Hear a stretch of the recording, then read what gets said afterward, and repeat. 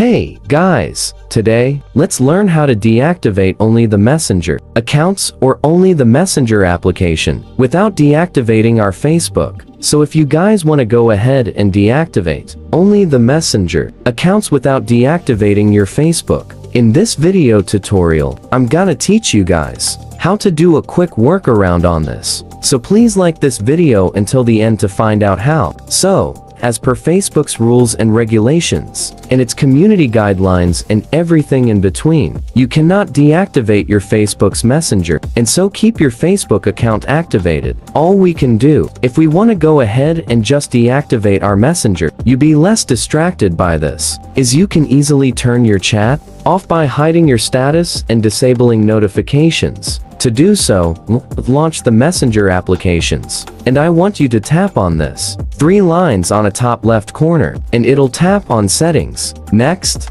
let's tap on active status, and make sure that this one is turned off. Now, one more thing that we should also make sure of is to turn off the notification. So go on over on notifications and sounds, and turn the notifications, everything here off. That's how you guys could basically be less distracted by Messenger for you to not receive any notifications and sounds, and also stay inactive on the Facebook Messenger application, but at the same time still use the Facebook application without it being deactivated. That is all for this video. Thank you for watching this video. Please like this video and subscribe as well if you guys learned something, and I'll see you guys on the next video.